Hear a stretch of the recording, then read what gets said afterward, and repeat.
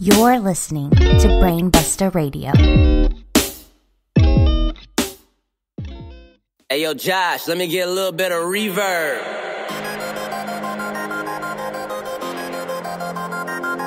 Yeah. J. Will.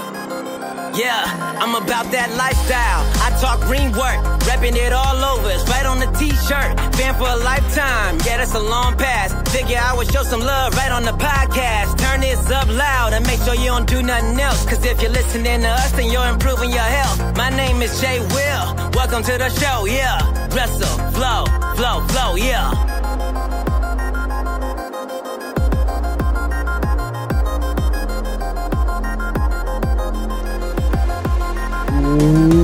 Welcome to Wrestling Reverb, ladies and gentlemen, boys and girls, children of all ages. I am Kevin. Josh is here as well. Josh, how you doing on this fine Wednesday? Or Thursday for you? It's Thursday for me. It's sunny out today. Now, I will quickly note that there's construction next door to my house, so if at any point you hear some loud machinery, it's next door to my house. Just ignore it, everybody. We will do our best to do so. But it's a very special week here on Brainbusta Radio. Josh, what are we doing this week? What makes this week so special? What makes this week stand out? Well, it is G1 week. It is G1 week this week. Hence why you're hearing Kevin's voice first and not mine. I am the co-host this week. I'm taking the back seat, I guess, from you. You're taking the reins, because, listen, you can attest to this, Kevin. I'm a big dum-dum when it comes to anything that isn't really WWE or AEW. Really, I'm kind of a moron when it comes to it. So, yes, Kevin's on it. A point.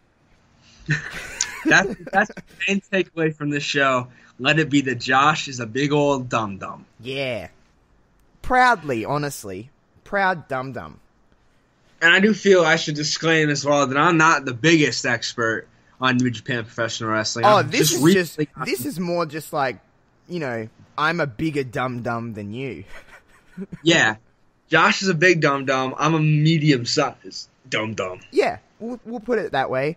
Kevin, before you take away with this G1 week stuff, I'm going to put my 2 cents in here is that, you may not hear heaps from me today, because I don't want to uninformedly say something that's just stupid, but you'll hear me here and there. When Kevin gives me the chance, I'll say what I can, but Kevin knows as much as everybody else that I don't really have too many, I guess, knowledgeable opinions on a lot of these people. Not all of them. I'm not completely stupid.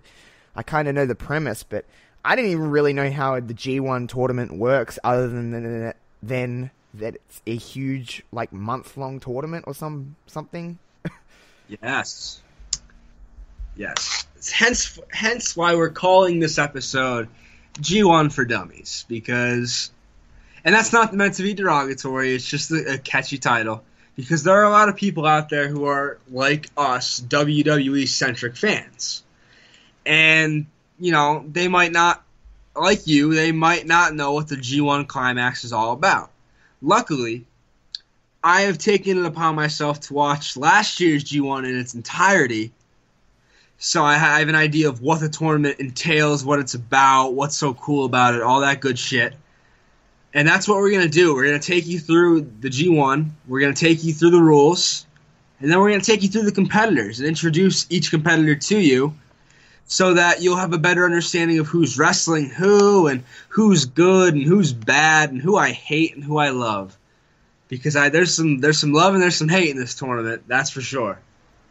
But anyway. Well, before you go with the rules and that, Kevin, I'm going to explain to you what...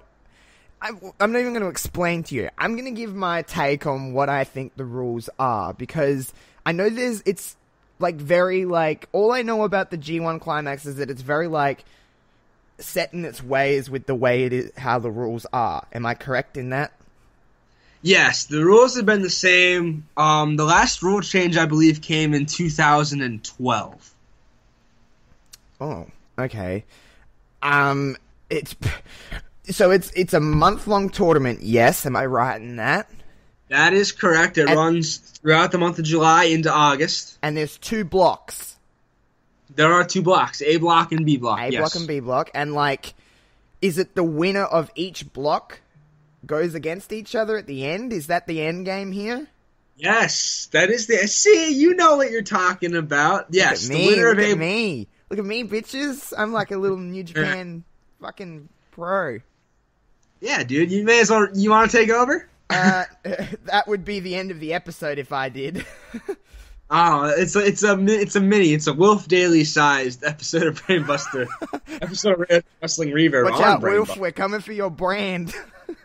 Yeah, we're taking over. Okay, so let's jump in. Josh hit on a few important points about the rules. The G1 Climax is a month-long tournament, starts on Saturday, and runs through sometime, I think, the second week of August. And basically what it is a giant tournament, a 20-man tournament, to determine who goes on to face the IWGP Heavyweight Champion at Wrestle Kingdom, which is the WrestleMania of Japan. Now, how it works is the 20 competitors are separated into 2 blocks, A block and B block. The winner of A block meets the winner of B block in the finals, and the winner goes on to face the IWGP Heavyweight Champion. Now, the rules are, you face 10 people in a block, so you have 9 matches. You'll face everyone in your block once. A win gets you 2 points. A draw gets you 1. And a loss gets you a big, fat fucking 0. Okay, so it's point system here. For all the dummies that are listening to this going, I still don't know what you mean, was there not some kind of a point system in TNA a few years ago? Yeah, Bound for Glory. Yeah, they had a similar thing where you faced... It wasn't a block setup like this. It was just basically like you faced other wrestlers and earned points towards Bound for Glory. There was so many rules in that Bound for Glory series, though. It was like you get so many points for a DQ or a count-out or a pinfall or a submission. Like, it was confusing. But for all the dummies out there, it's a similar premise with earning points, I guess, in layman's terms. Yeah, earning points is the name of the game. You earn points by beating your competitors, and to allude to what Josh was saying about the confusingness of the rules in TNA, because they were confusing, DQs, countouts, submissions, and pins all count for the same 2 points. Now, one thing to note about countouts, while they do happen, and there was one last year between Toru Yano and Sonata, who we'll talk a little bit about more later, there was a countout, just the same 2 points, and Japan operates under a 20 count. Not the usual 10 count you see in WWE. Yeah. It's a 20 count. I knew that. Which is why you probably... 19. Yes. 16. 7. And what I love about the announcers is that for the first 13, 14 seconds, they're just like 1, 2, 3. And then it gets to 15, they're like 15, 16. 17! 19! And until they really want you to get back in the ring. And usually they do. The match in question from last year featured some duct tape and a barricade, and that's why one wrestler was counted out. Pretty goofy. Shit. Well, again, we'll touch on that more later, because there's one wrestler in this tournament that is known for his goofiness, and he is an absolute delight, and we'll talk about him later. But I'm trying to think of what else. Okay. So the winner defends his title. The winner gets to go on to Wrestle Kingdom and face the IWGP Heavyweight Champion. But the IWGP Heavyweight Champion is also a competitor in this tournament. So what happens when he wins, you say? It hasn't happened in 19 years. It hasn't happened since 2000 when Kensuke Sasaki, I believe it was, won the G1. Now, when that happens, in the off chance it happens, and you never know, the champion gets to appoint a challenger of his choosing to face at Wrestle Kingdom. Again, that is very rare. Doesn't happen often. And I don't think we're going to see it again this year, so I don't think you have to look out for that too much. Now, on the flip side, the winner of the G1 has to defend the contract, so to speak, the certificate is called, against other competitors on the road to Wrestle Kingdom. Typically, if the winner lost to, say, 2 wrestlers in his block, he'll have to face them, usually, in matches along the way, and defend that right to have a match at Wrestle Kingdom. Right. I will say that rule was implemented in 2012, and that's the title, the contract has never been lost. Right. So again, dummy over here. So, in a weird sense of the way, so I can get my brain around this, it's almost like when someone wins the Royal Rumble and they go to the February pay-per-view and have to defend their title shot. Correct? Bingo. Okay. Bingo. I'm on the train here, guys. I'm learning. I am learning. It's Friday, of course. You're listening to Wrestling Reverb. It's Friday, so therefore, I'm learning. I'm learning something. I'm happy. Learning on a Friday, always good. Always good. But yeah, it's a tradition for the winner of the tournament to defend his contract a couple of times. It's never been lost though. And again, I don't really think they're gonna have it that way. I don't think they're gonna have someone lose the right to face the champion at Wrestle Kingdom. By the way, the champion currently is Kazuchika Okada. I knew that. Who we will talk about in just a second. Josh, are you aware of Kazuchika Okada? I am. I know who Okada is. I watched like the majority of the main New Japan shows. Like I don't watch everything, and I keep tabs. Like I'm not completely foreign to New Japan Pro Wrestling. Yeah, and he's a guy that, if you watch the main shows, he's in like the main event of all the main shows. He just fought Jericho, at Dominion. Yeah. He's someone who transcends New Japan. He's a wrestler known around the world. Yeah. A lot of people call him the best pro wrestler on the planet. I don't necessarily agree with that. I'm not like a huge Okada fan, but I respect the fact that he's had some of the best matches I've ever seen. Okay. Alright, I know who Okada is, and I know who... Actually, Kevin, I might surprise you with how many people I know, but we'll get into that soon. I'm looking forward. We're almost there. I'm trying to think if there's any more rules I missed. Not really. The G1's a tournament of honor. You don't see too many DQ finishes, except for last year. You don't see too many... you don't see too much interference except for last year, and I'll talk about last year when we get into the competitors. Last year was a bit of an outlier as far as G1s go, but usually you don't see a lot of outside interference, even amongst factions and stables. Even the bad guys sort of play it by the rules here because this is a tournament for the world title, basically. And you want to take advantage of that opportunity, right? I mean, that's not every day you get handed an IWGP Heavyweight Championship match. Well, no. I've never been handed. So, nope. It seems to me that New Japan and the G1 Climax, or whatever, is very tradition-based. Yes. Okay. Yes, a lot of tradition, a lot of, not a lot of new school stuff. It's very old school. And there's people that are respected, there's people that won't like it, I get it. I happen to be a fan of it. Just the old school wrestling, not sports entertainment. I've definitely gotten into it over the years. Over the month, I should say. Yeah. I watched Dominion and decided, hey, I should subscribe to New Japan World and watch a bunch of shit. And that's what I'm doing now. Look at you go. Look at me go, indeed. I am killing the game. But anyway, the rule, there's not much to it. The rules aren't too difficult. It's just sussing out there's one more thing. I'm looking at last year's results. So you'll see, because of the way 2 points go, you'll see a lot of ties. And the tiebreaker is basically who you beat. Say 2 dudes finish at the top of the block with, say, 12 points each. Whichever one of them beat the other gets to move on to the finals. If that makes sense. Okay, I get that. Yeah, that's like pretty typical in sports too. Like tiebreaker's the head-to-head record.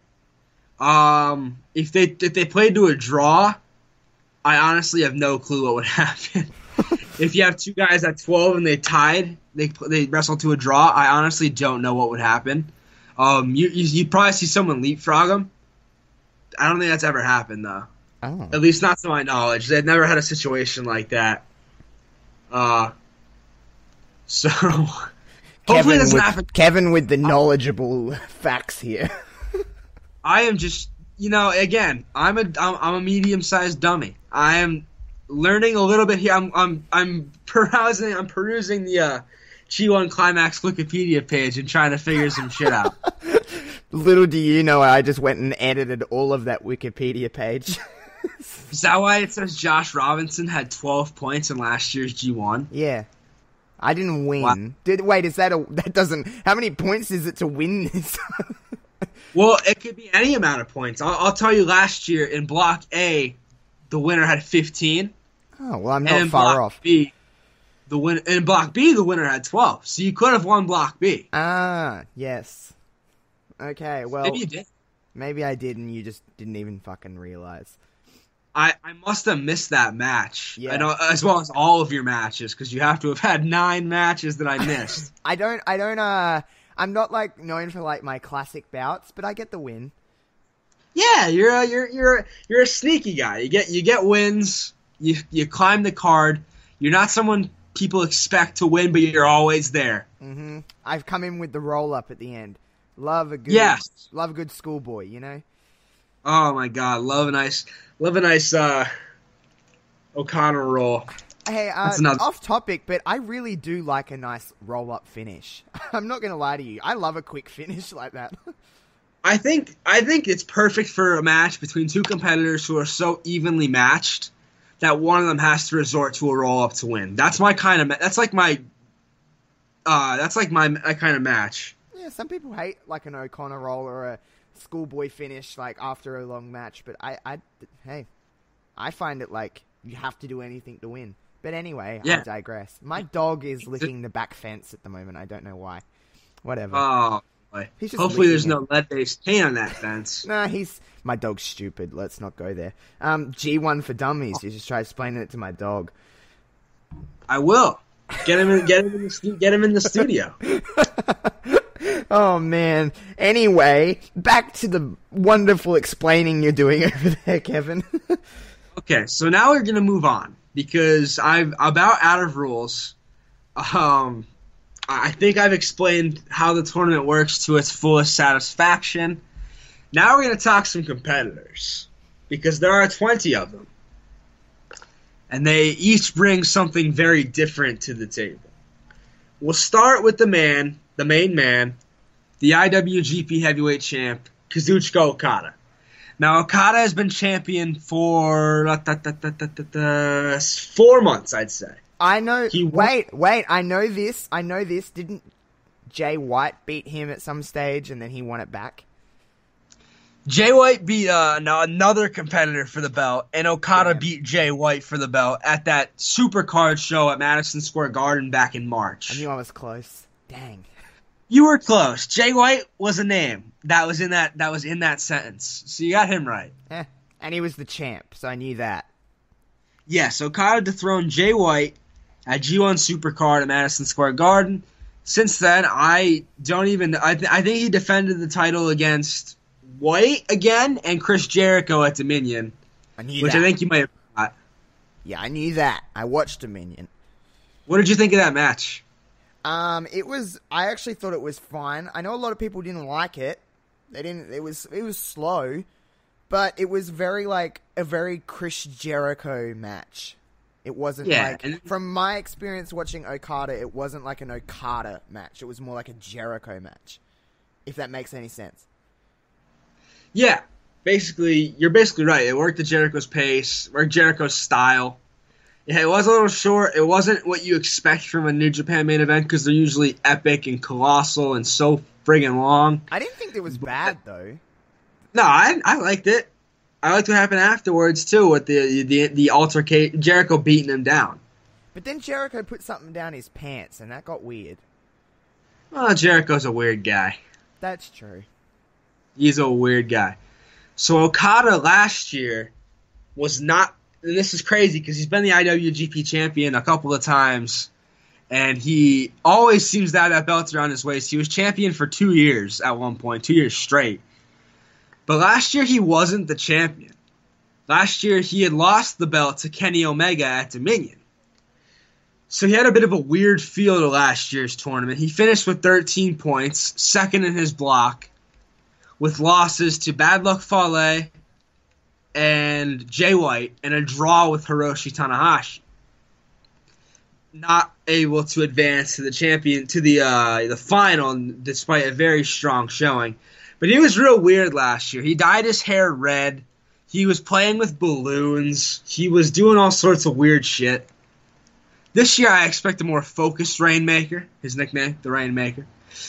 I expect, great things from him. He's in a very tough block, as we'll get to. A lot of tough competitors in there, but he's got to be. He's probably one of the favorites right now, if not the favorite.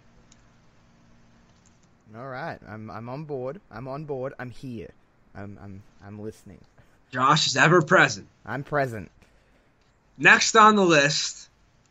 In A block, Zack Sabre Jr. Oh, I know him. I'm no slouch to him. So for those of you who are WWE fans and WWE fans alone, you may remember Zack Sabre Jr. from the Cruiserweight Classic. He had a strong showing. He ran to the semifinals of the Cruiserweight Classic. He ended up losing to, I think it was Grand Metalik. I believe. Yeah, it was Grand Metalik. Yeah, it was. Who is currently doing nothing. Hey, back up. He's in the Lucha House Party, and didn't they defeat Lars Sullivan at Super Showdown? I didn't watch that show, but I think they won. Technically, yes, they did. So, doing nothing, that's a bold statement. I stand by it. The hook with Zack Sabre Jr. is he wrestles a very, very, very heavy submission-based style. Yeah. He very rarely goes for moves. He just tries to tap you out. And some of the ways he taps people out are just absurd. He's got finishers called the Ode to Jim Breaks, Orienteering with Napalm Death. There's another one, the name of the finisher is 3 lines long, and I can't remember it. But he has multiple ways to tap your ass out. And he's in a tough block. He's going to... he was in the same block as he was not in Okada's block. He was in B block last year. He finished with 12 points, which was good enough to tie for the lead, but because of head-to-head stuff, he was unable to win the block. He lost head-to-head to Kenny Omega and Kota Ibushi. Okay. Now, with ZSJ, I have him this year making a run. And I have Okada making a run as well. I have Okada finishing at 12. I have Zack Sabre Jr. finishing at 10. Multiple great matchups, including one with Kota Ibushi that is a rematch from last year's block, which was fucking outstanding. I recommend everyone go back and watch that match. Zack Sabre Jr. Kota Ibushi from last year's block. It was on the first or second night of B block action. It was just stupendous. Stupendous. Damn. So good. Damn. So good. I cannot oversell it enough. It was just that damn good. So that's ZSJ. Oh, one other fun thing about Zack Sabre Jr. is that he comes out with, you'll probably know this name from the old WWF, Taka Michinoku. Oh, of course. Taka. Remember Kai and Tai? Oh, yeah. Light heavyweight champion, I believe, at one time. 100% he was. Innovator of the Michinoku driver that a lot of people use today. A lot. It seems like everyone uses the Michinoku driver. Yeah, it does seem like everyone uses a nice Michinoku driver, and you have Taka to thank for that. Thank you, Taka. He's Zack Sabre Jr.'s hype man. Oh. He'll come out and he'll take the mic from the ring announcer and do his own ring announcing, and it's half in Japanese, half in English, but it's 100% entertaining. Oh, I like that. Yeah. I like that little tagline you threw in there. That's a good line. That is a And good Zach's line. such a cocky, arrogant son of a bitch. He's like he's a heel, but he's so cool and he's so good at what he does that you kind of have to like him. He's one of the foreigners, also known as Gaijin, and he yells the F word a lot when he wrestles. Ooh, my favorite. Which is what they can get away with in New Japan because half the audience doesn't know what he's saying. Ah. So if you ever watch those press conferences after the match, or you ever really listen in during a match, you might hear them yelling "fuck" a lot. And Zack Sabre Jr. is one of the guys who loves to yell it. I love a good F-bomb. You know me. Yeah. I love a good F-bomb. Oh, I think they're terrific when used right, and I think Sabre Jr. uses them well. There's only one person in this tournament that uses it better, and we're gonna get to him. But we'll move on. Next up on the Block A list was the winner of last year's tournament, Hiroshi Tanahashi. Oh, I know Tanahashi. Wow, Tanahashi. Tanahashi is often compared to John Cena in that he's been there forever. He's been the face of the company for like over 10 years. He's really good. He's probably he's better comparably. He's better at New Japan than Cena is in WWE. Not to say Cena isn't good, because Cena's a damn good wrestler, but Tanahashi's had more classics, I'd say. Okay. Including at Wrestle Kingdom 13, which I don't know if you watched, Josh. He had a match with Kenny Omega. No, I watched. Off the charts. It was very Stupendous. good. It's got my seal of approval. Well, that's good. Thank you. Tanahashi won last year's block with 15 points. He defeated Kota Ibushi in the final of last year's tournament, defended his right to the title match against Kazuchika Okada and Jay White. Jay White was, I think, the only clean loss he suffered in last year's tournament, and it wasn't even clean. It was very It was a very, very not interference, but Jay White got dirty. We'll talk about Jay White later, but Jay White got dirty to beat Hiroshi Tanahashi, and that just ain't cool. That's not very G1-esque. Like I said, it's a very honor-based tournament, very tradition-based. And you don't look at outside interference, and you don't look at cheating as something that's highly tolerable in this tournament. But that's the only way Tanahashi sustained a clean loss, and maybe the only way he could lose, because he is someone that puts up at least 10 or 12 points in the last 6 or 7 G1s. 10 to 12 points is good enough to win you the block most years, and he's done it 7 years in a row. Damn. He's got intrigue. He's facing Okada in Dallas on Saturday, and that's always a barn burner. They put on some of the best matches I've ever seen.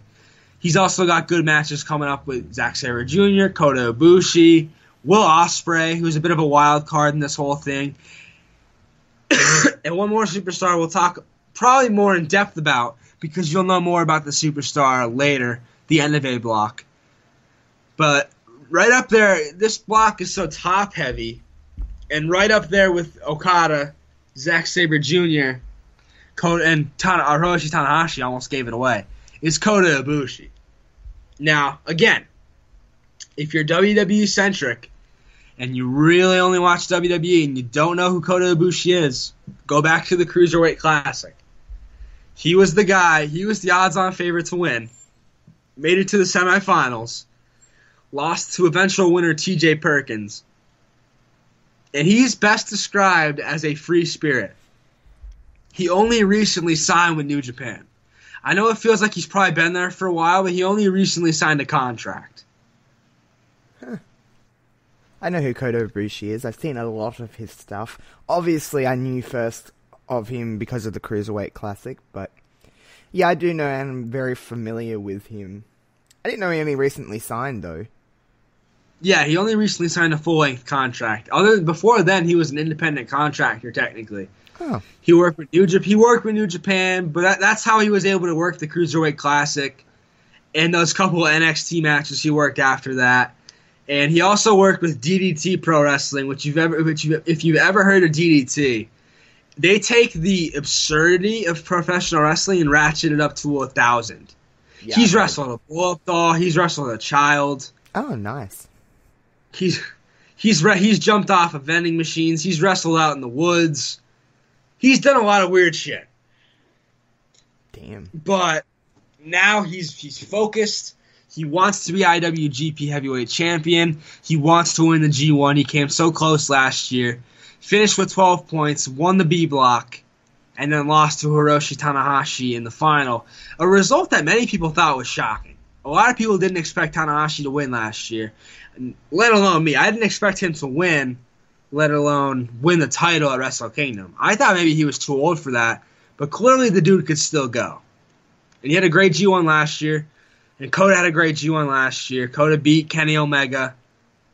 He beat Zack Sabre Jr., His only clean loss, I believe, was to, and this is going to be shocking, Ibushi lost to Sonata and Tama Tonga and Toru Yano. Tama Tonga not being in the tournament this year. Sonata and Yano we'll talk about in a bit. Let me clear my throat. But Ibushi's his style is a mix of high-flying aerial acrobatics and just punishing strikes. He will cave your chest in a friggin' minute. He's that good. He's had some classics over the years. He had a Shinsuke Nakamura at Wrestle Kingdom 9. If you haven't seen that match, I go back and watch it. He had a great one. Long live Shinsuke Nakamura. Not really sure what the deal is with him at the moment.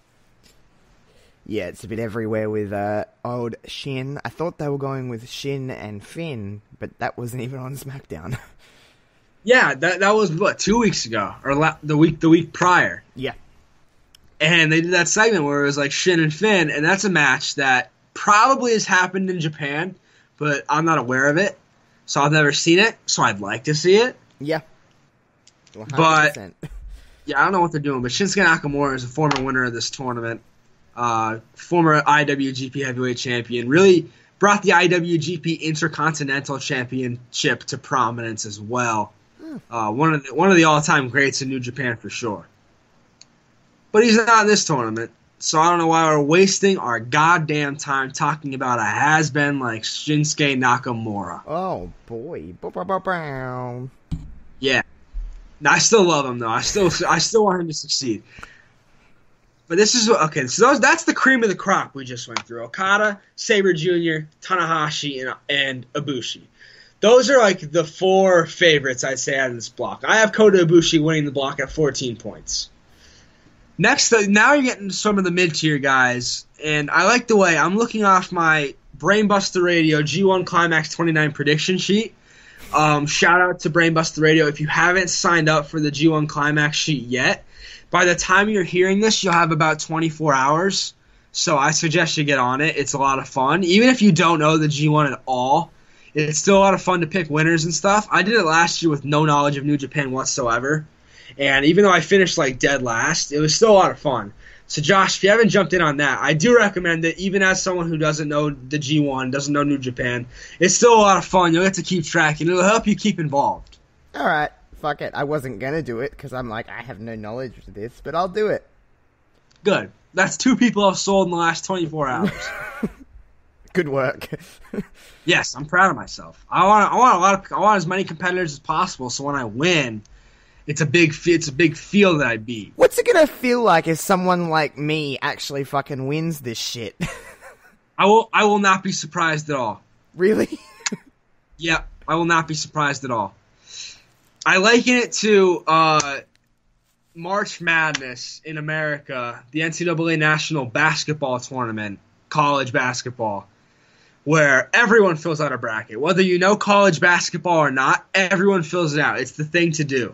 And oftentimes I've been beaten by people who I watch college basketball every night during the fall. I watch it literally every night. I can tell you so much about it, and I end up losing to people who have never watched a game in their life. And I don't even complain anymore because I know it's that random. This is that random. the G1. Oh, look at me. I'm gonna look at this prediction sheet right now. Damn. Yeah, you can take notes, take hints. I'm dropping some advice. Like I said, I have Coda finishing the block at 14. Next up is Evil. Yes, this guy's name is Evil. He is evil. In all caps, too. You have to capitalize the whole thing. Evil. So Evil is a member of the faction Los Ingobernables de Japón, which is led by Tetsuya Naito. That translates loosely to the Ungovernables of Japan. They're like the coolest stable. They're probably the most popular stable in Japan right now. Oh. Evil is someone who's beaten Kazuchika Okada before. He beat him 2 years ago in the G1. He's someone that could rip off a lot of points, or he could fall flat. He's a bit of a wild card in this tournament. I have him at 4 points. I have him beating Bad Luck Fale and Lance Archer, two guys we'll talk about in just a second. But there's not really too much to say about Evil. He's like a hybrid heavyweight where he's not like the biggest guy, but he works like he's a big guy. His finisher is an STO. Not the most exciting, to be honest. Not great. But what are you going to do? You can't have every cool finisher in New Japan Professional Wrestling. But yeah, I have Evil finishing at 4 points. Not last in the block, but down near the bottom, because I don't know what they're going to do with him. I think they're more focused on his fellow LIJ stablemate, Sonata, who we'll talk about next. More so than they're focused on him. I see him taking a lot of losses. Putting up good fights in those losses, sure. But I don't see him really making too much of an impact. So remember that when you're filling out your block. I am not high on Evil. Okay. I don't like Evil.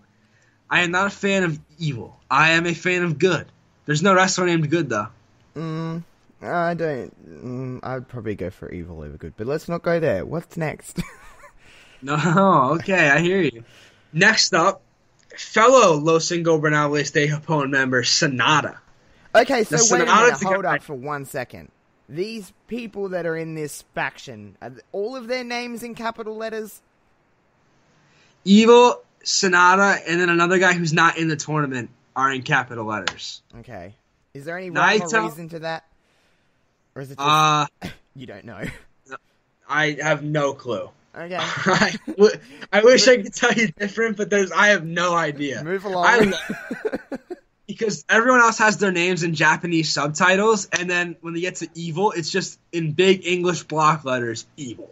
Nice. That's what I love about these guys. Right, okay, let's talk about Sonata then.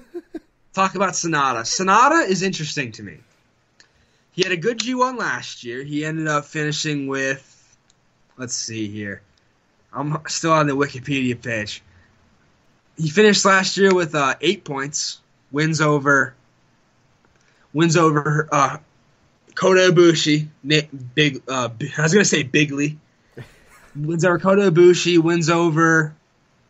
Who are these two competitors? Tamatanga and Toru Yano. And Zack Sabre. Those are two big wins. Yeah, he beat Zack Sabre Jr., he beat Kota Ibushi, two of the favorites in this year's tournament. So he's a guy you can't take lightly. However, I'm taking him lightly. Because I don't really think I'm too big a fan of this guy. He's very athletic. And he can do the high flying. He could do his finisher is like a dragon sleeper. He's called a skull end. I'm just not enthused by this guy, though, Josh. Something about him, his demeanor, he's so cool and calm in the ring, he's almost boring. Damn. You were firing some shots today. I'm firing all the shots. I have all the smoke because I'm talking out of my ass. Is this because you have, you got your big boy pants on because you're like, look at me, I'm the smart one. I'm hosting the show for the week. I'm taking control. This is Kevin's show this week. It's the Kevin show this week. Yeah, basically, I'm taking my chance to just fire off as many shots as possible. I hope all these guys are listening. I hope Sonata's listening. He's like, damn, maybe I should step my game up because this kid from Wrestling Reverb doesn't think I have what it takes. Holy shit. Yeah. I said that. A lot of people love Sonata. A lot of people think he might win the block. I don't. I have him finishing at 6. 6 points, which is down near the bottom for me. I just don't see it. I don't see it. Fair call. So those are your LIJ stable guys for A block. There's another guy in B block we'll get to. The leader of the stable, in fact. But next up on this list, A block, a guy that I could literally a guy that if he wasn't in the tournament, I wouldn't mind. Bad Luck Fale. So Bad Luck Fale is a member of the Bullet Club, which is probably the most famous faction. Not necessarily the most popular right now, but the most famous faction in New Japan. Because they're typically foreigners there's like no Japanese members except one. They're all foreigners, they're all bad guys, and no one personifies bad guy like Bad Luck Fale. He's just this huge dude. Can't really wrestle, but I guess that's like how you work heel in 2019 is you're not a good wrestler. People will hate you for it. He's your typical big man. Can't really move well. His finisher is like a crucifix bomb. Sorta. I forget what the hell. There's a name for it. The Razor's Edge. Razor Ramon's finisher. Right. That's what he uses, and he sucks. I hate him. I hate him to death. He probably hates me. That's fine. But when I was ranking matches for last year's tournament, and I was ranking them by night because, you have 5 matches a night. Night 1 will be Block A, Night 2 will be Block B, 3 will be A, and it goes back and forth like that. Every single night for the A block, because he was an A block last year as well, his match was the worst of the night. Because he had so much outside interference from Bullet Club, from Tama Tonga and Tonga Loa, a.k.a. the Gorillas of Destiny, that it just made me sick. Like, he didn't even care about the tournament. He didn't care about getting points. He didn't care about winning the whole damn thing and winning the IWGP Heavyweight Championship. He cared about making a statement with his Bullet Club brethren, and it made me so mad. It made me so mad because that was my first G1, and I was all geared up for it to be about honor and respect. And, no outside interference, and I got a whole shit ton of it. And that made me mad. Damn. That made me mad. But Fale is someone who does rack up points in G1s, though. Not counting last year, where I believe he finished with like 6. He finishes double digits most every year because he's just so big and hard to beat. He takes a lot of everybody's power game away. The way to beat him is with speed. The way to beat him is with, tactics, strategy. You gotta stick and move. That's a blueprint for anyone listening on how to beat Bad Luck Fale. If you try to match him strength with strength, he will kick your ass. That said, I have him finishing at 8 points, right in the middle of the block, beating guys like Hiroshi Tanahashi, Sonata, Lance Archer, and Kenta, who is interesting to me. And there's an obvious reason why he's interesting to me. But we'll touch on that in a minute. Because next up on the list, someone that I don't really know anything about. We'll just gloss over this guy a little bit. Lance Archer. Lance Archer is also in a faction. This faction is called Suzuki-gun. And they're another heel faction. They just beat the shit out of everybody. This guy is just going to beat the shit out of everybody. But he's not going to win anything. He's going to beat the shit out of you and then he's going to lose. Because he's a bit player in this whole thing. He's probably the least likely to win out of all 20 competitors. I can't see him beating really anybody. I have him beating Hiroshi Tanahashi, that's it. Which is a big win for him. Like, I don't know why I picked that. I'm feeling a little dangerous. I'm feeling a little little bold, a little braggadocious. And I went ahead and picked Archer over Tanahashi. That's what makes these pick'ems fun, is you have to pick like random weird shit sometimes in order to make your points work. Because no one really finishes with 0 points. So you have to pick, like, where's this guy going to finish? I have Archer at 2. He just lost his tag team partner. Remember Davey Boy Smith Jr., D.H. Smith from the Hart Dynasty? Of course. When he left WWE, he formed a team with this guy, with Lance Archer, called the Killer Elite Squad. And they are multiple-time IWGP heavyweight tag team champions. So he's got the resume. He's got the pedigree. He's got the championships. He's never won a singles championship in Japan, though. I'm honestly not sure if he's ever competed for one. And that buck doesn't start now. I have him finishing at 2 points, beating Hiroshi Tanahashi. And that is that for Lance Archer. I believe he'll put on good matches with some guys. Him and Fale is a good matchup because they're both huge dudes. Archer and Ospreay should be good because of the clash of styles. And Ospreay has a good match with just about everybody. And speaking of Will Ospreay, he's next on the list. Now, Will Ospreay is an interesting guy in this field because he's a junior heavyweight. In New Japan, there are 2 designations for wrestlers. There's junior heavyweights and there are heavyweights. This is a heavyweight tournament. Will Ospreay is the IWGP Junior Heavyweight Champion. This, to my knowledge, is the first time a declared junior is competing in the heavyweight G1 Climax. Now, I know who Will Ospreay is. I'm very, very, very, very, very, very familiar with him. He's great. He's famous outside of Japan, in England, and even stateside. He's a bit of a moron. Oh, don't follow him on Twitter. Yeah, he's I keep up more with him on his Instagram stories. He has some interesting stuff. I mean, I don't hate, to be honest, because he's just being a big goober. But, but I'm very familiar with him in the ring. He's obviously does a lot of cool shit. I think the first time I seen him, maybe when a lot of other people seen him, at least like from my point of view, was him and Ricochet. Yeah, that was my introduction to Will Ospreay. That was back in, I think, 2016. Yeah. Ricochet, now in WWE, formerly of New Japan, and Will Ospreay had a match in the Best of the Super Juniors tournament, which is basically the G1 for junior heavyweights. It's the same style, same exact thing, basically.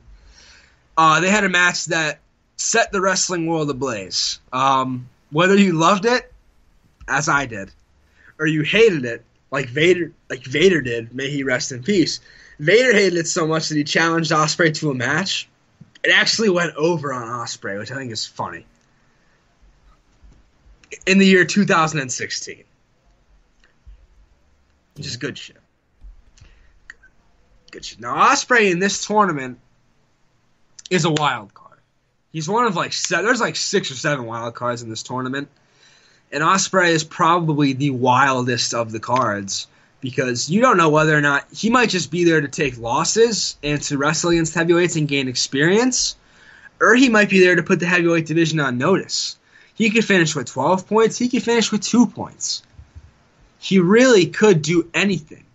I know our friend, your friend and mine, Wilf, of the ever-popular Off the Script new show debuted this week on Brainbusta Radio Monday afternoons. You can catch that. He thinks Will Ospreay is going to take a lot of losses. I have Will Ospreay finishing it damn near the top of the block at 12 points. I have him beating Zack Sabre Jr. I have him beating Sonata. I have him beating Kenta. I have him winning some big matches here. And I have him finishing at 12, a tie for second place. Not good enough to advance, but good enough to let the whole world know that Will Ospreay is going to be a heavyweight wrestler. He has wrestled heavyweight. He wrestled in the New Japan Cup, which is a single elimination tournament held in March. Single elimination, basically. It's 24 guys. Last man standing wins.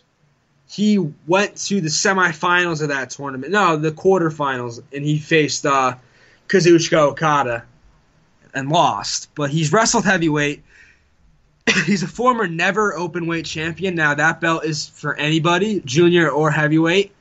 But it's typically held by heavyweights. Ospreay being the first junior in my knowledge to hold it. And he's done a lot. He's accomplished a lot. He's a 2-time Best of the Super Junior winner, a 4-time IWGP Heavyweight Champion. He's really damn good at what he does.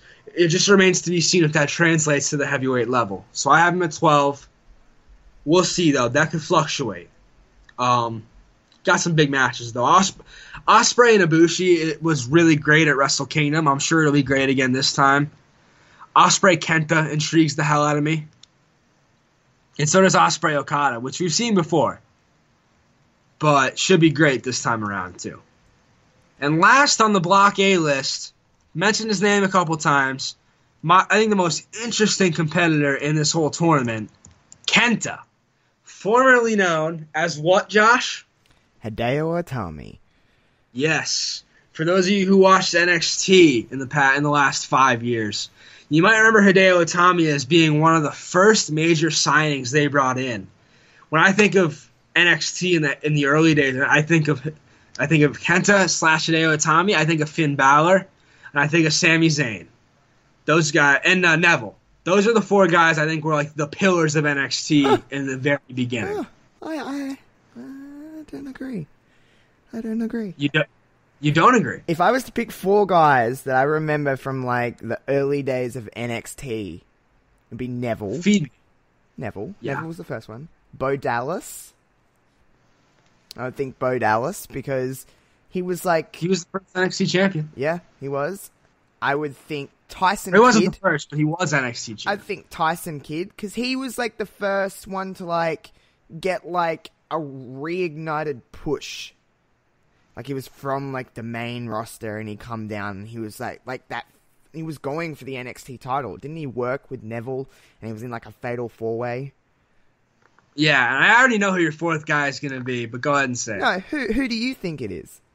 Is it Tyler Breeze? Yeah, it's Tyler Breeze. Yeah, there was a fatal 4-way between not those 4 dudes. Sami Zayn was involved instead of Bo Dallas, but, yeah, those guys all work together well. I was thinking like international signings more so than like homegrown talent. Okay. But Tyler Breeze. But when you want to do straight up 4 pillars, Tyler Breeze has to be in there. I'd probably keep out Dallas, but I'd keep Breeze. I'd keep Neville. Tyson Kidd is a good one. But those are the guys that like when NXT first got hot. That's who you thought of. Okay, fair. Fair. I agree. Balor and Itami came a little bit later. Yeah, Balor was like the second group for me. Okay. Yeah. Anyway, we digress. I mean, we need to get into Block B soon, so... We're on the last competitor in Block A, Kenta, and I have no clue what to expect from him in this tournament. I don't think he's ever wrestled a lot of these guys. I could be wrong, but like because he didn't work in New Japan when he was in Japan. He worked for another company called Pro Wrestling Noah.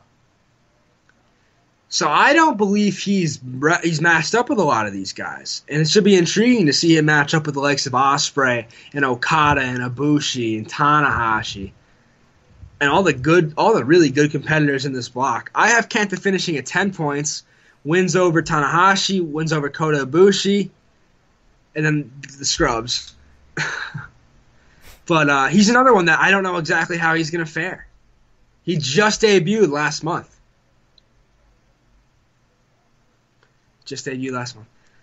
Block B. We're moving on. Block A is like the star-studded block. Block B is the heavy-hitting block. There are a lot of guys in here that just punch you in the mouth and make you feel like a big bag of dookie. And first up on that list, I was waiting for a laugh. Guess I didn't get it. Tough crowd. No, just move on. Yeah, first up on the list, the leader of Los Ingobernables de Japón, Tetsuya Naito. Definitely one of the biggest movers and shakers in New Japan. One of the biggest names. He wrestled Kota Ibushi at Dominion in a match that was so violent that people actually were turned away from it. which is really hard to say because New Japan's pretty violent-based wrestling. Like, there's a lot of heavy strikes and a lot of dangerous neck spots. And this match literally made people say, this is enough. And that's crazy. You watched that match, I gather, right? Yes. Did you have that opinion where it's like, too much?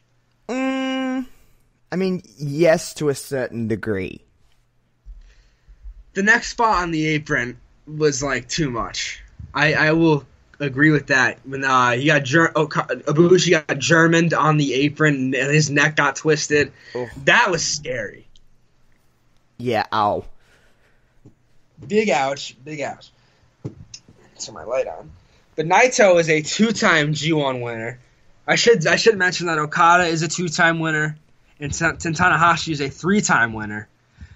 Tetsuya Naito is the only there's one other person who's won the G1, but Naito won in 2013, and what he's most famous for that run was that the Yankees just hit a home run.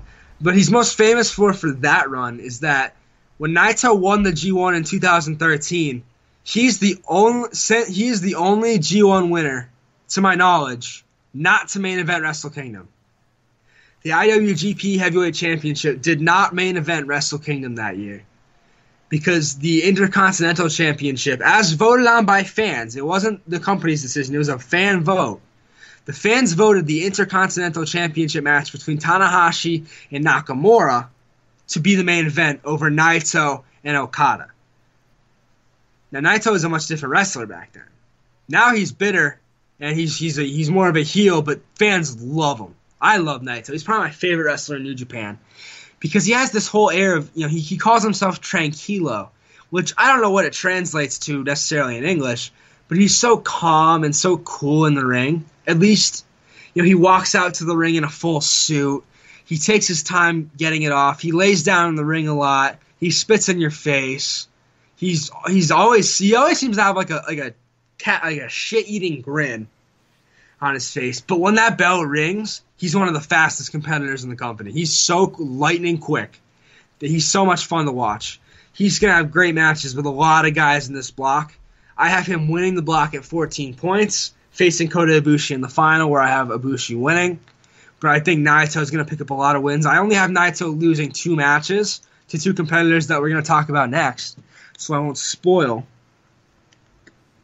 But yeah, Naito, definitely the B block favorite at this point, him and Jay White. I expect Naito to do great things. I expect him to be a world champion sooner rather than later. He was world champ back in 2016 for a cup of coffee. He recently main evented Wrestle Kingdom 12 when he won the G1 in 2017. He main evented against Okada and lost for the IWGP Championship. So this will be a good chance for him to get back to the top. He's been sort of lacking the last couple of months to a year. Hasn't been really doing it. But I think he's going to step his game up. I think he could very well win the G1 this year.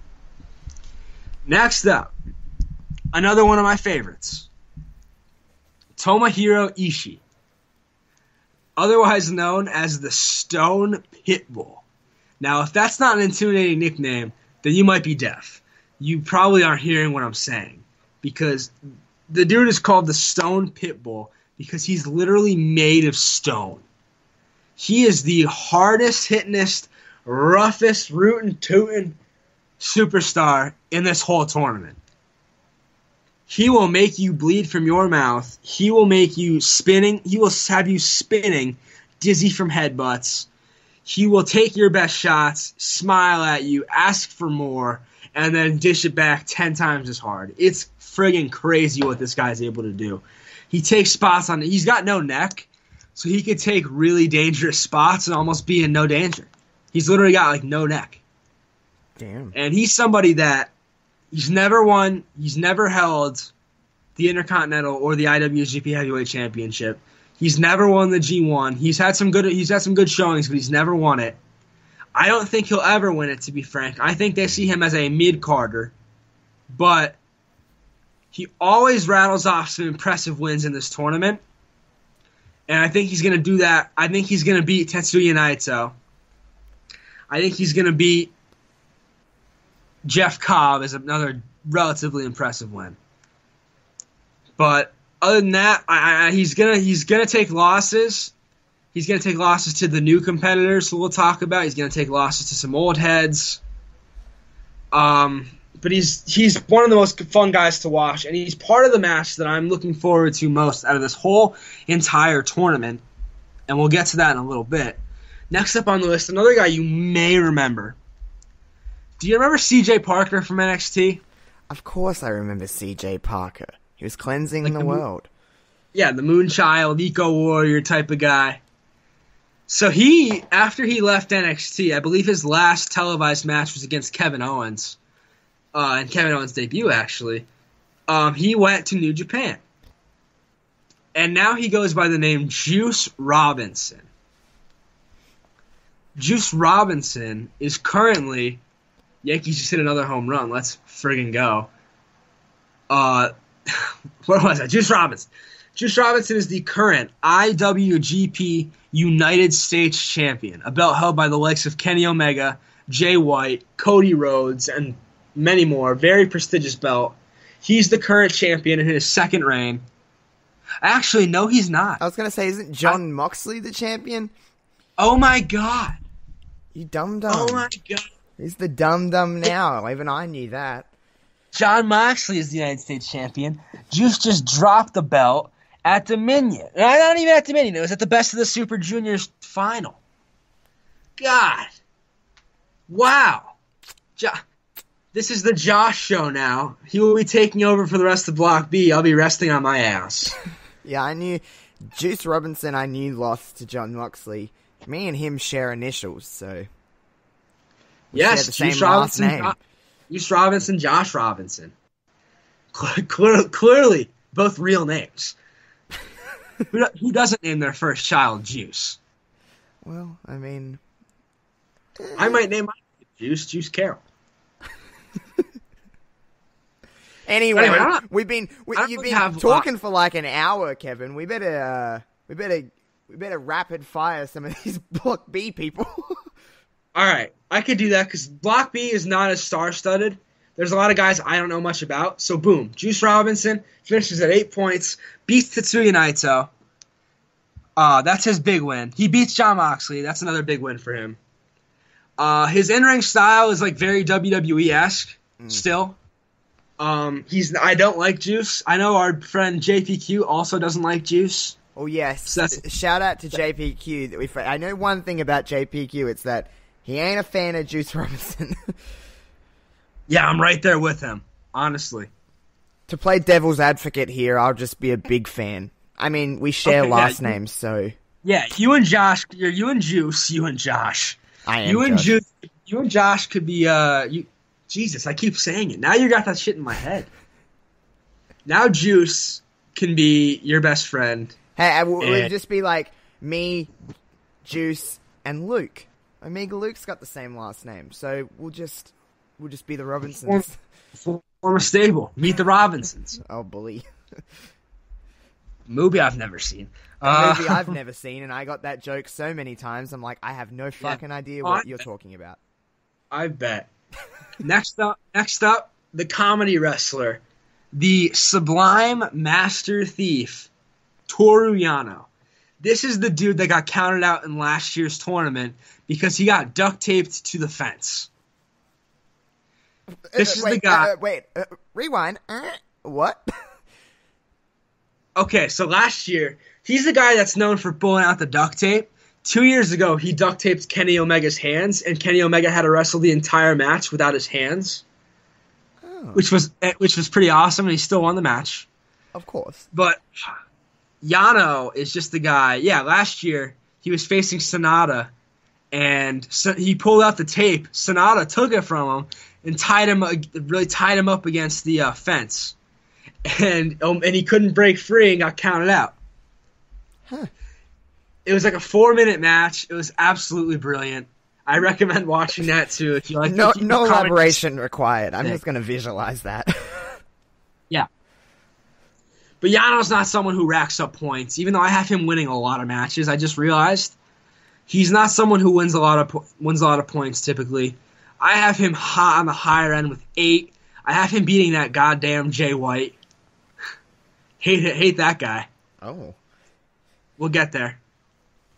But next up, after Toru Yano, we've got another hard hitter, another guy in the Tomohiro Ishii vein, another former G1 winner back in 2008. That's 11 years ago, if you could believe it. This guy's competing in probably his 12th or 13th G1. Is Hiroki Goto. Former Never Openweight champion, I think 3 or 4 times. Former, like I said, G1 winner. Never held. He's had like 6 opportunities at the IWGP Heavyweight belt, never won it. He's somebody that I know Wilf has carded him as a wild card. Wilf's got him finishing 3rd in the block. I don't. I have him finishing 2nd to last in the block. I have him beating Tomohiro Ishii, Toru Yano, and I have him beating Jon Moxley. Moxley is someone I just don't know about. We'll talk about him in a little bit. But there's not much to say about Goto. He beats you up. His match with Tomohiro Ishii is the match I'm looking forward to most out of this whole G1. I will say that easily. But next up is that damn Jay White. I don't even want to talk about Jay White. Do you want to talk about Jay White? Is Jay White from New Zealand? Yeah. Okay, well, we don't need to spend too much time on old New Zealand. New Zealand is our neighbours. We don't like them very much. Yeah. I'm kidding. Shout out to everyone in New Zealand, but I mean, everyone knows that New Zealand is just a poor man's Australia. Yeah, Jay White is a bitch. He cheated to win a lot of matches last year. That makes me angry. But he did beat Okada and Tanahashi in last year's tournament. He's beaten Okada twice, and he beat Tanahashi for the World Championship. Oh. This dude has clearly got a lot of wins. You don't just beat those guys and, Well, yeah. I mean, yeah. All I know, and all I really know about Jay White is that girls love him. Shout out to the Switch Babe if she's listening. Yeah. Girls do love him. Girls love Jay White. Yeah, and guys love Jay White too. I mean, he's very popular. Right on. I just hate him. I don't think he's that interesting in the ring.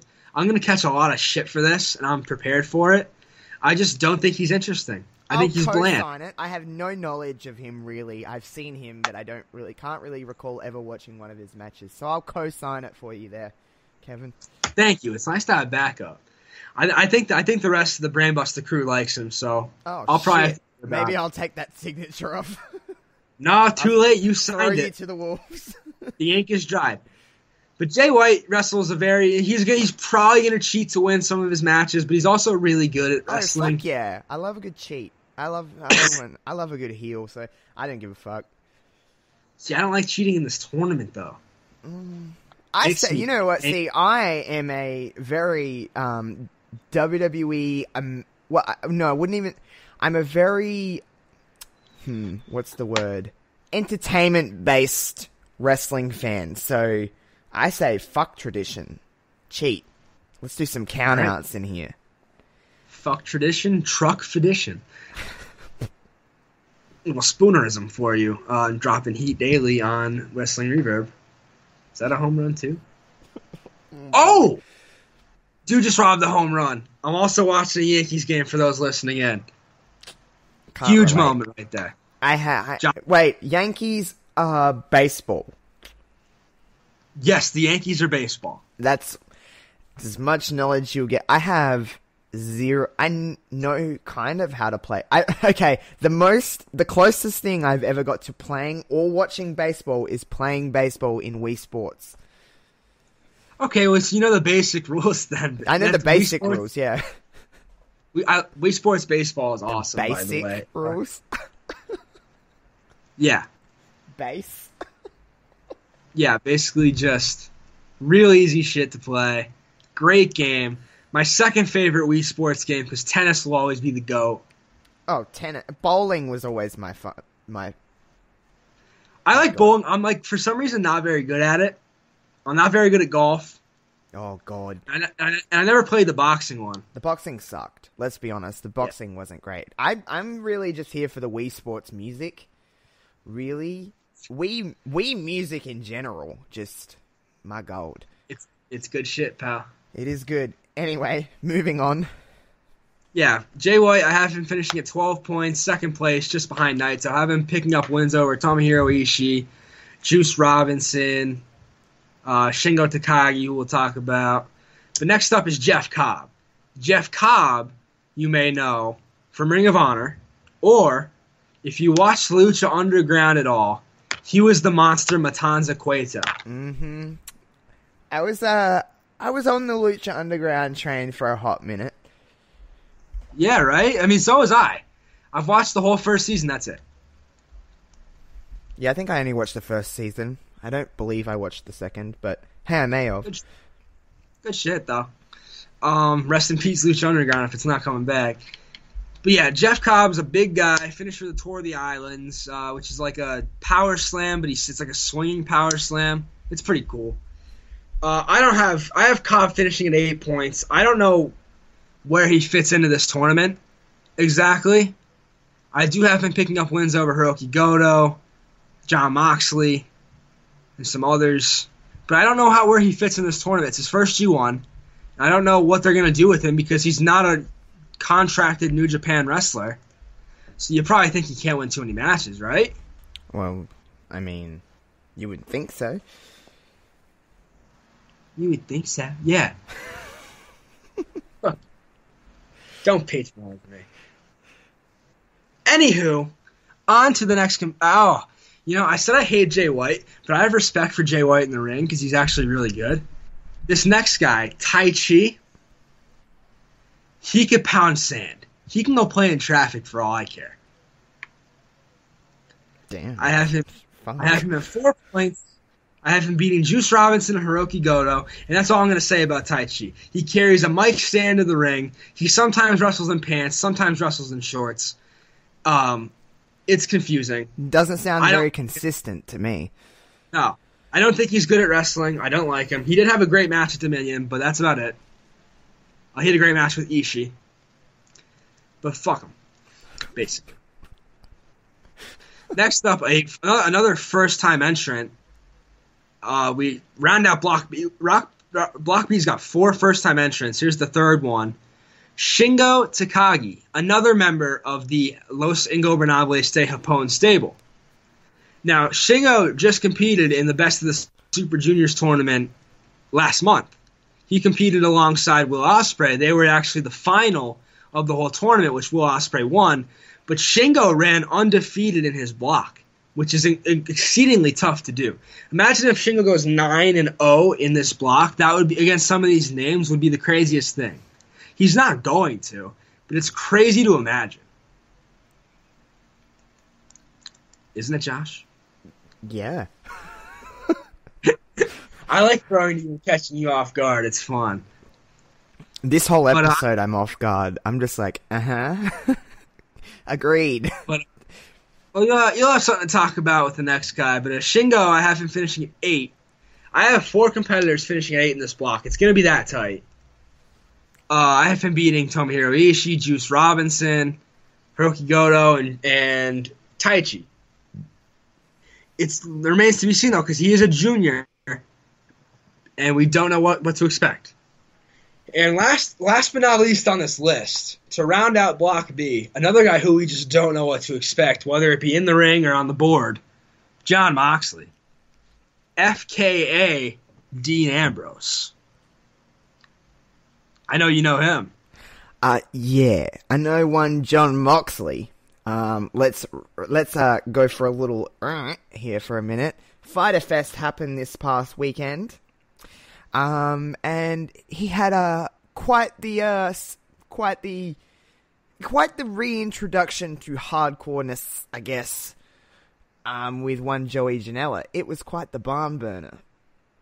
Yeah, it was something. It was something else, man. I mean, let me tell you, they pulled out all the toys, all the stops. It was really great. It was a great main event. Yeah, it was fun. But Jon Moxley, all I know about Jon Moxley in this tournament, in this G1, is that from no matter where I see on the internet, no matter who's mentioned it to me, is that he is the ultimate wild card of all of this because no one really knows what to expect out of him, which I would co-sign the hell out of, because when do you really know what's going to happen with Mr. Moxley? I agree, because he's the most unpredictable wrestler like on the planet. And he's got to deal with AEW, so that plays into the semantics behind it all. Like, are they going to give him wins? He can finish. He's another guy. He can finish with 12. He can finish with 2. I have him at 10. And he can only wrestle in the, like, not on state. Like, he's not wrestling in Dallas, is he? No, he's not wrestling in Dallas. Luckily, Dallas is a Block A night, so he's not forfeiting a match. Oh, okay. Cool. My mistake. But I haven't beaten the likes of Tomohiro Ishii, haven't beaten Jay White, haven't beaten Shingo Takagi. I have him racking out 10 points, finishing tied for 3rd with Tomohiro Ishii. I think he's going to do really well. I think his style, that he's been better. He's only had 2 New Japan matches, and you could tell just how different he's wrestling.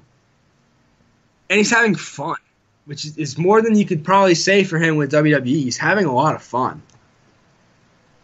Damn. Yeah, he is. He's in a different zone at the moment. That's for sure. But it's cool to see him doing something like this.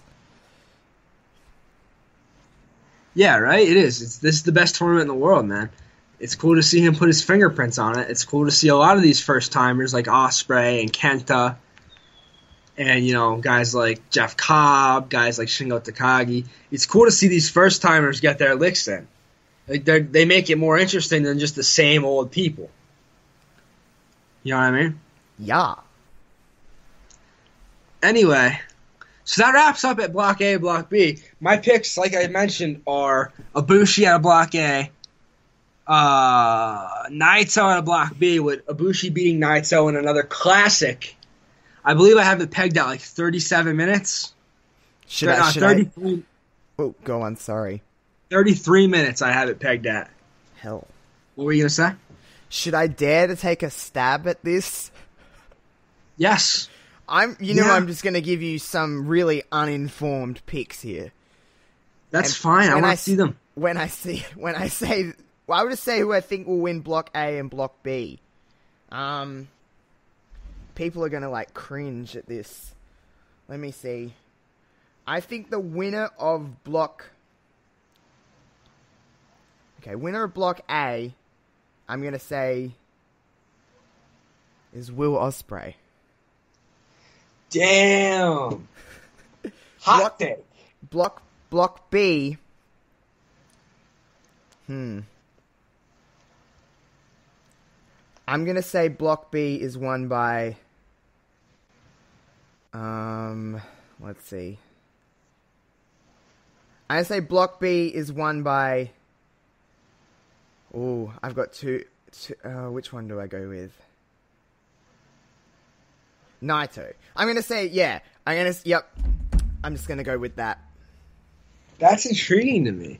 We've never seen that matchup. That would be a great match. They're both so quick. Everyone's probably going to cringe at what I just said because I have no fucking idea. But I'm just going to go with it, and I'm going to stick to it. It just makes me want to see your picks even more.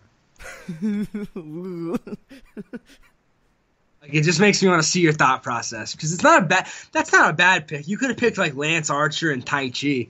That's a bad pick. No, I'm not completely stupid on it, but I certainly don't know the process of these kind of tournaments or anything like that. But I know that people listening to this that are fans of this are probably going to go, ooh. Yeah, probably. You could deal with that. Yeah. Because I don't know anything and I have no knowledge on it, it won't faze me. I'm like, I'm going to stick with this. If that happens, people owe me. People owe me. I'm a fucking psychic or some shit. Yeah, I'll Venmo you $5 if you get it right. I'll take it, honestly. But anyway, before we wrap up, I do have some questions to take from some fans.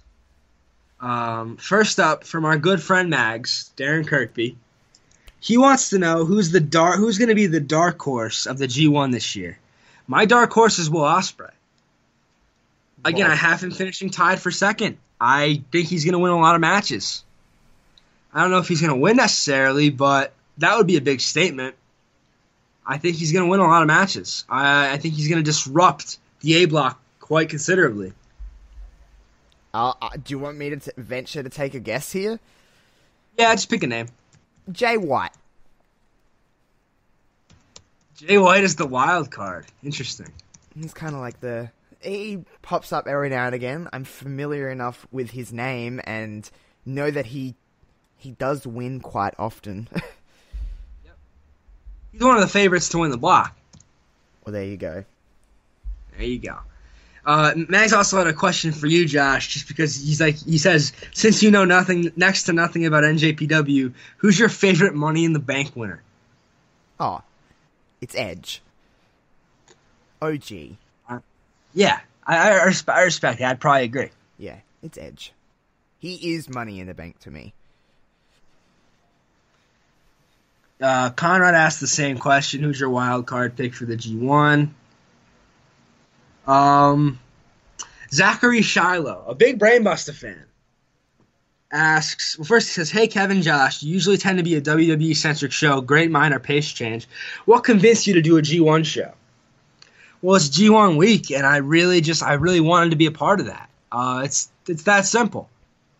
Yeah, if I was solo on this show, I don't think I'd probably do it, only because I wouldn't have any knowledge and wouldn't be able to really fill any time talking about it. But hey, Kevin's on this show as well, so I was like, well, we're going to participate. We're not going to be bad sports here at all. And it exercises a different part of my wrestling brain. And Kevin's, obviously. Yeah, I'm learning a lot just by doing this. Anyway, so I think that I just wanted to do it. I just wanted to stretch my brain. Get a little exercise for the noggin. All right, next up we've got from the MG Experience, another Brainbusta fan. Well, which is the better block, A or B? That depends on what kind of wrestling. If you like the star-studded, Okada, Sabre Jr., Tanahashi, Kota Ibushi, Will Ospreay, Kenta, you like that star-studded wrestling, Block A is your choice. But if you like the hard-hitting, the nitty-gritty, you're going to go with Block B. I personally love the nitty-gritty. I think Block B is going to be a whole lot of fun. I think a lot of people would disagree with me, but I think it's going to be a whole lot of fun, especially with Mox in there, with Ishii and Goto in there. Just a lot of Jeff Cobb, just a lot of big dudes that just throw hands. XGW hashtag WWE 2K20 at XGW Fed asks the best matchups for the G1 card for both blocks.